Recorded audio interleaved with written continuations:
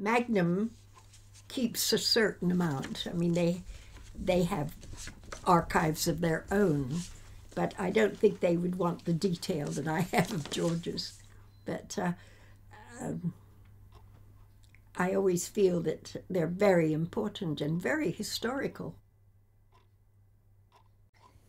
I had to keep a record of all his work, so we made out a story list. 1947 was when Magnum started, and so George's story list begins with his first story that he did with Magnum. And those early stories, 1947, 48, 49, they're all still selling today because they're early Africa and they're quite historical.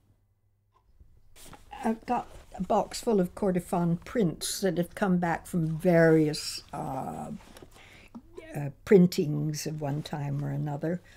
I rather like these two. This is the front and the back. Actually, I said George doesn't pose photographs, but he did pose these two because he just couldn't help it. They were so funny.